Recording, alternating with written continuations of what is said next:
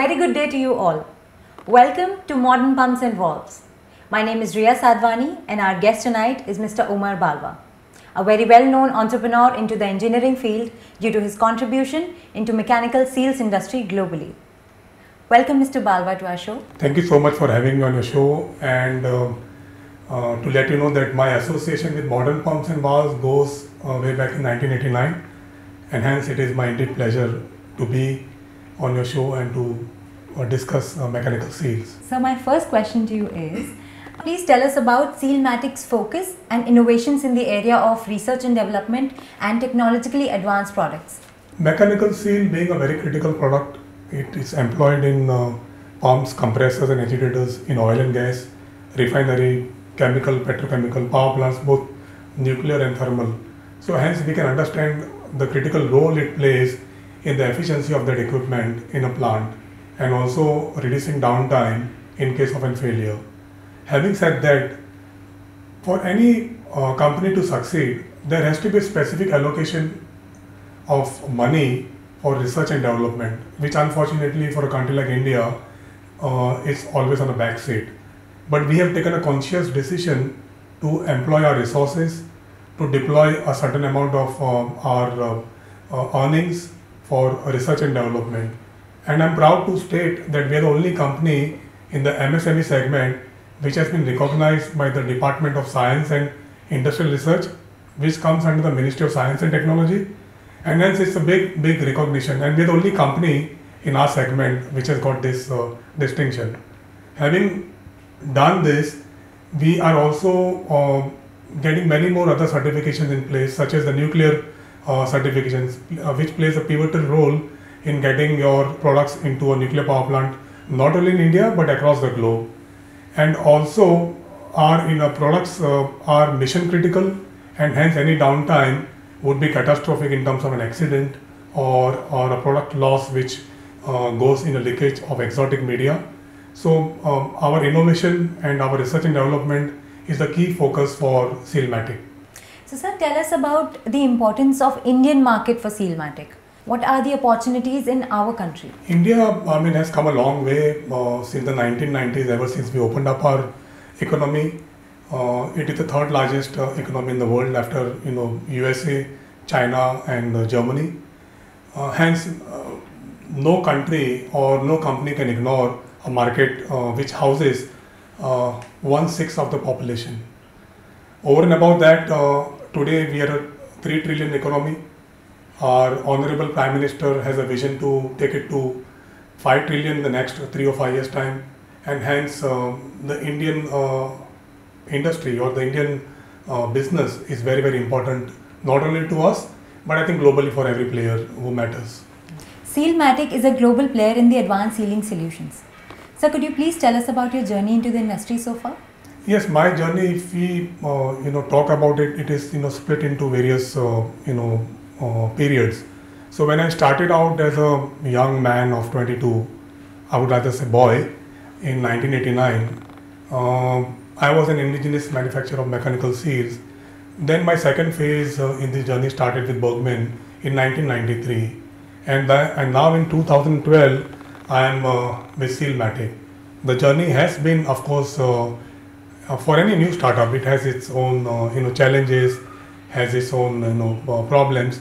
But having overcome that, the journey has been very satisfying, fruitful. Today we export to more than 45 countries across the globe. We are a leading player of mechanical seals, not only in India, globally. We are approved vendor to OEMs such as BHEL, KSB, ITT, Andres, Sulzer and many other. We supply our products to critical installations in Reliance, IOCL, BPCL, HPCL, GAIL, NTPC, nuclear power. So that has been our journey, and we have been very successful, and we look forward to changing the demographic of the market share in this industry.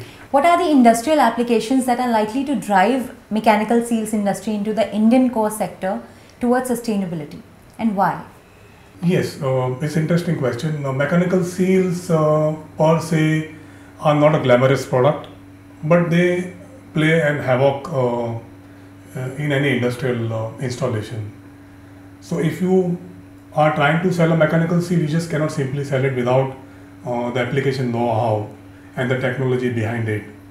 So the critical industrial installations would be pumps and compressors installed in any refinery, oil and gas, chemical, petrochemical. And that's the kind of installation that we talk about when nobody wants to take a chance of employing a product which does not have a proven track record, or a product which does not have any kind of sustainability, a product which cannot be backed up with service. So that's the kind of journey and the industry that we are talking about for mechanical seals. The global industrial pumps market is estimated to be approximately 70 billion today and is projected towards 90 billion by the end of 2025. What are your views on this? Yes, I think it will exceed the estimation.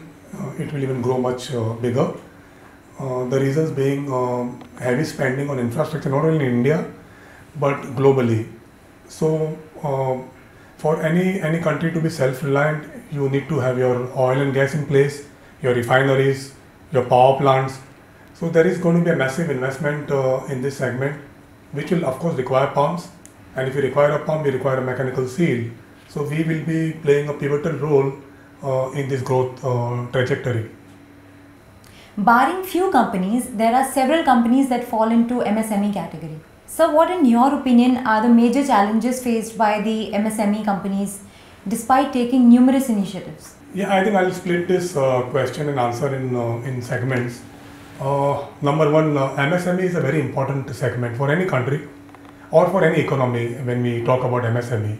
Say like for example the Mittelstand in Germany, it is the backbone of Germany, without which Germany won't exist as a powerhouse in Europe. So similarly, MSME segment is very critical and important in India. It employs 100 million people. It is the second largest employer after agriculture, and it is one of the biggest contributor to the vision of our Honorable Prime Minister for making India to be a 5 trillion economy. Now, having said this, the MSME segment was on its own steam. It was running for many years. The government has taken now concerted efforts to assist the MSME segment. The RBI has come in, has given flexible credit periods, reduced the rate of interest. Earlier, if you talk about MSME, it could be any company, right from one-man show to 100 employees, and the challenges that MSMEs faced in the earlier times was lack of finance, lack of technology, lack of fiscal discipline. But with the technology and the advancement of the government's initiatives, MSME is now a focus. We have a separate ministry at the center, which is the Ministry of MSME. So MSME, according to me, plays an important role in the growth of any economy or any country. So what in your view can engineering companies learn from this pandemic crisis in terms of planning and preparedness? I think an event of this kind is phenomenal. I mean, you don't expect it to happen. It just comes and takes over your entire life.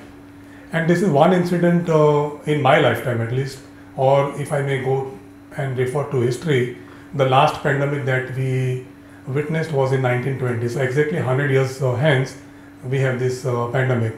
So one cannot be prepared because every pandemic is different to the previous one.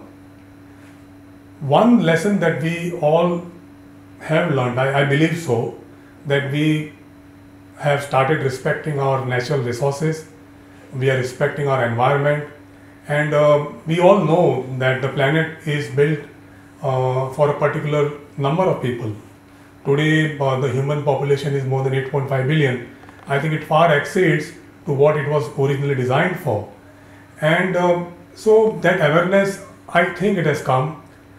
People have been more grateful towards the Almighty if He is listening to us. And newer technologies were employed during this pandemic to make sure that there is no disruption in business, to make sure that there is a continuity, and people could work from remote areas, work from home, or work from any other location that was safe for them. So all in all, I think of course the pandemic was extremely painful for people to go through it, but if you take home one singular point, I think we have learned a great lesson from this pandemic, and I hope it doesn't ever come for the next millennium. So one last question. Where do you see Sealmatic in the next decade?